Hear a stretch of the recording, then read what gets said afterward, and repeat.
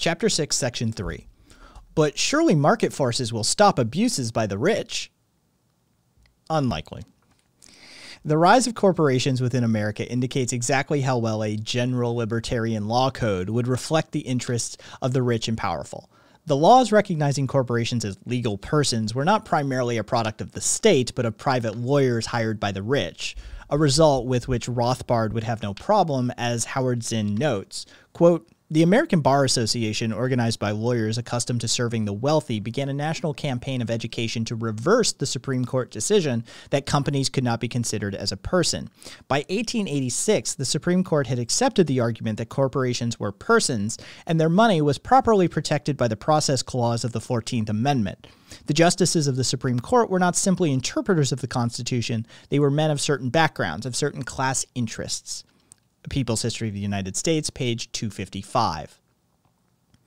Of course, it will be argued that the Supreme Court is a monopoly, and so our analysis is flawed. In so-called anarcho-capitalism, there is no monopoly, but the corporate laws came about because there was a demand for them. That demand would still exist in so-called anarcho-capitalism. Now, while there may be no Supreme Court, Rothbard does maintain that, quote, "the basic law code would have to be agreed upon by all the judicial agencies." But he maintains that this, quote, "would imply no unified legal system, even though any agencies that transgressed the basic libertarian law code would be open outlaws and soon crushed. This is not apparently a monopoly." The Ethics of Liberty, page 234. So you either agree to the law code or you go out of business. And that's not a monopoly. Therefore, at least we anarchists think our comments on the Supreme Court are valid. If all the available defense firms enforce the same laws, then it can hardly be called competitive. And if this is the case, and it is, when private wealth is uncontrolled, then a police-judicial complex enjoying a clientele of wealthy corporations whose motto is self-interest is hardly an innocuous social force controllable by the possibility of forming or affiliating with competing companies. This is particularly true if these companies are themselves big business, and so have a large impact on the laws they are enforcing. If the law code recognizes and protects capitalist power, property, and wealth as fundamental, any attempt to change this is initiation of force. So the power of the rich is written into the system from the start.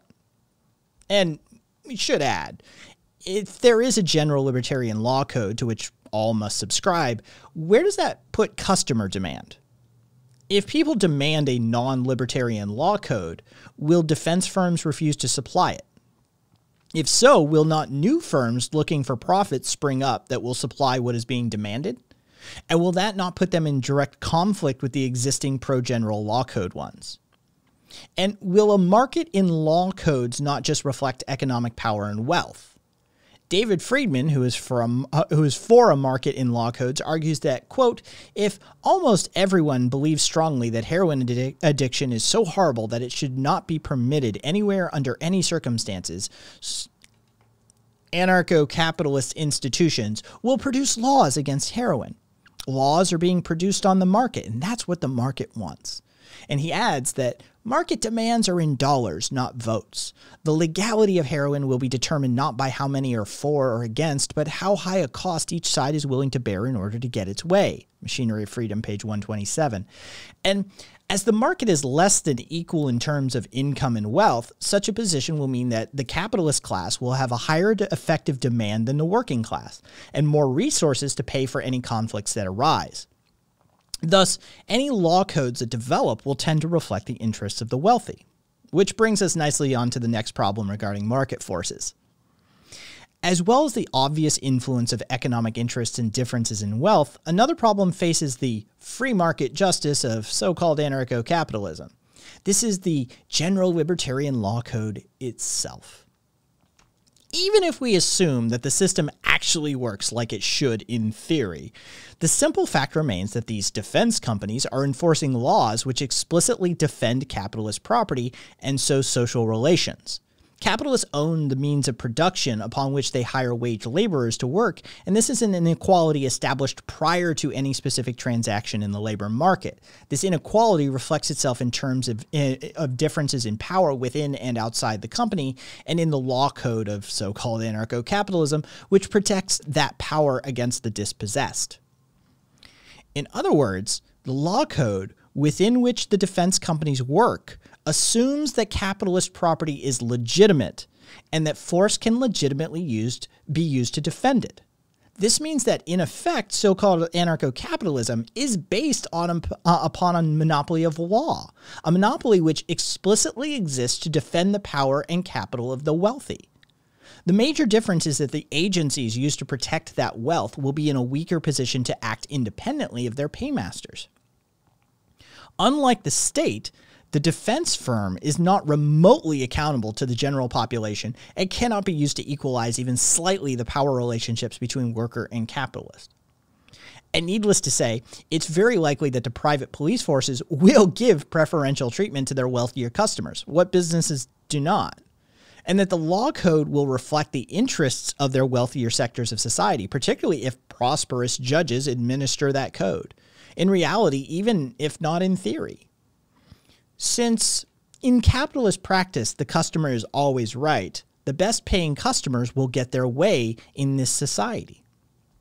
For example, in Chapter 29 of The Machinery of Freedom, David Friedman presents an example of how a clash of different law codes could be resolved by a bargaining process. The law in question is the death penalty. This process would involve one defense firm giving a sum of money to the other for them accepting the appropriate anti- or pro-capital punishment court. Friedman claims that, quote, as in any good trade, everyone gains. But this is obviously not true. Assuming the anti-capital punishment defense firm pays the pro one to accept an anti-capital punishment court, then yes, both defense firms have made money and so are happy.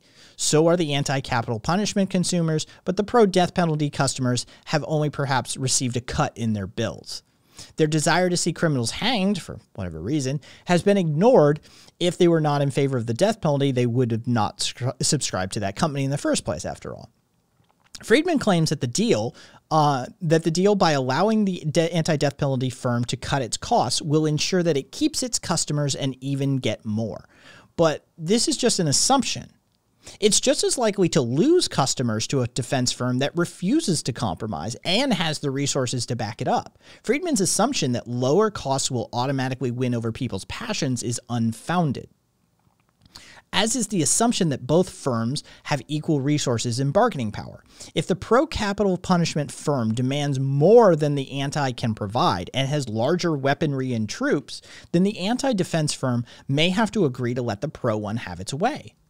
So all in all, it's not clear that everyone gains. There may actually be a sizable percentage of those involved who do not gain, as their desire for capital punishment is traded away by those who claim they would enforce it.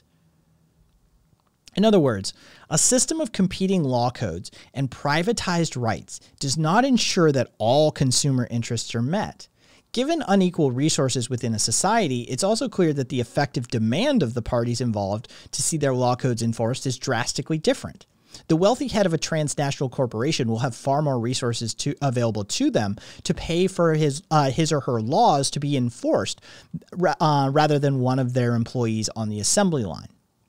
Moreover, as we argued in Chapter 3, Section 1, and will do so in Chapter 10, Section 2, the labor market is usually skewed in favor of capitalists. This means that workers have to compromise to get work, and such compromises may involve agreeing to join a specific defense firm or not join one at all, just as workers are often forced to sign non-union contracts today in order to get work. In other words, a privatized law system is very likely to skew the enforcement of laws in line with the skewing of income and wealth in society. At the very least, unlike every other market, the customer is not guaranteed to get exactly what they demand simply because the product they consume is dependent on other within the same market to ensure its supply. The unique workings of the law and defense market are such as to deny customer choice. We'll discuss other aspects of this unique market shortly. Weick sums up by saying, quote, any judicial system is going to exist in the context of economic institutions. If there are gross inequalities of power in the economic and social domains, one has to imagine society as strangely compartmentalized in order to believe that those inequalities will fail to reflect themselves in the judicial and legal domain, and that the economically powerful will be unable to manipulate the legal and judicial system to their advantage. To abstract from such influences of context and then consider the merits of an abstract judicial system is to follow a method that's not likely to take us very far. This is, by the way, a criticism that applies to any theory that relies on a rule of law to override the tendencies inherent in a given social and economic system. For discussion of this problem, as it would surface in attempts to protect the environment under so-called anarcho-capitalism, there are addendums on this document. There is another reason why market forces will not stop abuses of the rich, or indeed stop the system from turning from private to public statism. This is due to the nature of the defense market.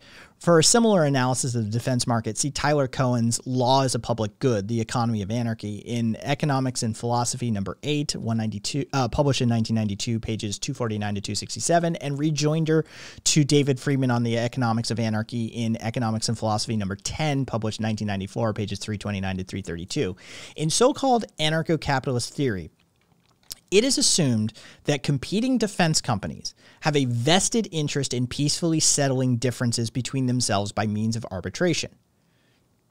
In order to be competitive on the market, companies will have to cooperate via contractual relations, otherwise the high price associated with conflict will make the company uncompetitive and it'll go under. These companies that ignore decisions made in arbitration would be outlawed by others, ostracized and their rulings ignored. By this process, it is argued a system of competing defense companies will be stable and not turn into a civil war between agencies, with each enforcing the interests of their clients against each other. However, there is a catch.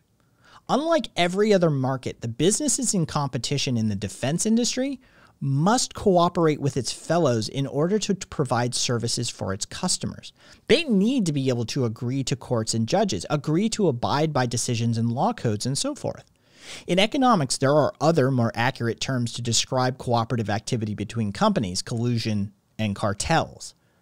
Collusion and cartels is where companies in a specific market agree to work together to restrict competition and reap the benefits of monopoly power by working to achieve the same ends in partnership with one another. In other words, this means that collusion is built into this system, with the necessary contractual relations between agencies in the protection market requiring that firms cooperate, and by doing so to behave effectively as one large firm, and so effectively resemble the state even more than they already do. Quoting Adam Smith actually seems appropriate here. People of the same trade seldom meet together, even for merriment and diversion, but the conversation ends in a conspiracy against the public, or in some contrivance to raise prices. Wealth of Nations, page 117. For example, when buying food, it does not matter whether the supermarkets I visit have good relations with each other.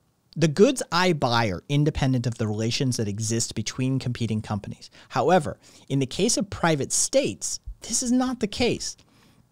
If a specific defense company has bad relations with other companies in the market, then it's against my self-interest to subscribe to it. Why join a private state if its judgments are ignored by others and it has to resort to violence to be heard? This, as well as being potentially dangerous, will also push up the prices I have to pay. Arbitration is one of the most important services a defense firm could offer its customers, and its market share would be based upon it being able to settle interagency disputes without risk of war or uncertainty that the final outcome would be accepted by all parties. Therefore, the market setup within the so-called anarcho-capitalist defense market is such that private states have to cooperate with the others or go out of business fast, and this means collusion can and will take place. In other words, a system of private states will have to agree to work together in order to provide the services of law enforcement to their customers, and the result of such cooperation is the creation of a cartel. However, unlike cartels in other industries, the defense cartel would be a stable body simply because its members have to work with their competitors in order to survive. Let's look at what would happen after such a cartel is formed in a specific area and a new defense company desires to enter the market. This new company will have to work with the members of the cartel in order to provide its services to its customers. Note that so-called anarcho-capitalists already assume that they will have to subscribe to the same law code. If the new defense firm tries to undercut the cartel's monopoly prices, the other companies would refuse to work with it.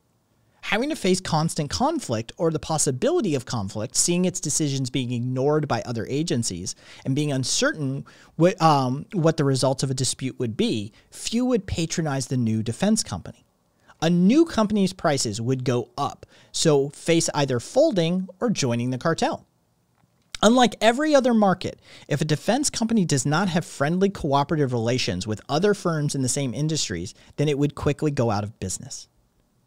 This means that the firms that are cooperating have but to agree not to deal with the new firms which are attempting to undermine the cartel in order for them to fail.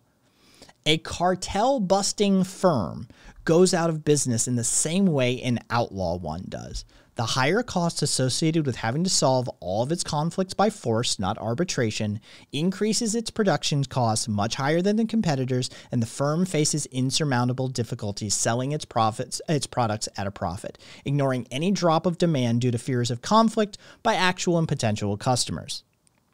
Even if we assume that many people will happily join the new firm in spite of the dangers to protect themselves against the cartel and its taxation, i.e. monopoly profits, enough will remain members of the cartel. Perhaps they will be fired if they change. Perhaps they dislike change and think the extra money is worth peace. Perhaps they fear that by joining the new company, their peace will be disrupted, or the outcomes of their problems with others too unsure to be worth it. Perhaps they're shareholders and want to maintain their income. So that cooperation will still be needed, and conflict unprofitable and dangerous. And as the cartel will have more resources than the new firm, it could usually hold out longer than the new firm could. In effect, breaking the cartel may take the form of an armed revolution, as it would with any other state. The forces that break up cartels and monopolies in other industries, such as free entry, although, of course, the defense market will be subject to oligopolistic tendencies as any other, and this will create barriers to entry, do not work here, and so new firms will have to cooperate or lose market share and or profits. This means that defense companies will reap monopoly profits and, more importantly, have a monopoly of force over a given area. Hence, a monopoly of private states will develop in addition to the existing monopoly of law, and this de facto monopoly of force over a given area, i.e. some kind of public state run by shareholders. New companies attempting to enter the defense industry will have to work with the existing cartel in order to provide the services it offers to its customers. The cartel would be in a dominant position, and new entries into the market either become part of it or it fails. This is exactly the position with the state, with private agencies free to operate as long as they work to the state's guidelines, as with the monopolist to general libertarian law code. If you don't toe the line, you go out of business. It's also likely that a multitude of cartels would develop within a given cartel operating in a given locality. This is because law enforcement would be localized in given areas, as most crime occurs where the criminal lives. Few criminals would live in New York and commit crimes in Portland. However, as defense companies have to cooperate to provide their services, so would the cartels. Few people live all of their lives in one area, and so firms from different cartels would come into contact, so forming a cartel of cartels. A cartel of cartels may perhaps be less powerful than a local cartel, but it would still be required, and for exactly the same reason a local one is. Therefore, so-called anarcho-capitalism would, like actually existing capitalism, be marked by a series of public states covering given areas, coordinated by larger states at higher levels. Such a setup would parallel the United States in many ways, except it would be run directly by shareholders without the sham of democratic elections. Moreover, As in the United States and other states, there will still be a monopoly of rules and law, the General Libertarian Law Code. So-called anarcho-capitalists claim that this will not occur, but that the cooperation needed to provide this service of law enforcement will somehow not turn into collusion between companies. However, they are quick to argue that renegade agencies, for example, the so-called mafia problem, or those who reject judgments, will go out of business because of the higher costs associated with conflict and not arbitration. However, these higher costs are insured because the firms in question do not cooperate with others. If other agencies boycott a firm, if other agencies boycott a firm but cooperate with all of the others, then the boycotted firm will be at the same disadvantage, regardless of whether it's a cartel buster or a renegade. The so-called anarcho-capitalist is trying to have it both ways. If the punishment of non-conforming firms cannot occur, then so-called anarcho-capitalism will turn into a war of all against all. Or at the very least, the service of social peace and law enforcement cannot be provided. If firms can't deter others from disrupting the social peace, one service the firm provides, then so-called anarcho-capitalism is not stable and will not remain orderly as agencies develop which favor the interests of their own customers and enforce their own law codes at the expense of others. If collusion cannot occur or it's too costly, then neither can the punishment of non-conforming firms, and so-called anarcho-capitalism will then again prove to be unstable. So, to sum up, the defense market of private states has powerful forces within it to turn it into a monopoly of force over a given area. From a privately chosen monopoly of force over a specific area, privately owned area, the market of private states turns into a monopoly of force over a general area. This is due to the need for peaceful relations between companies, relations which are required for a firm to secure market share. The unique market forces that exist within this market ensure collusion and monopoly. In other words, the system of private states will become a cartel and so a public state, unaccountable to all but its shareholders, a state of the wealthy, by the wealthy, for the wealthy.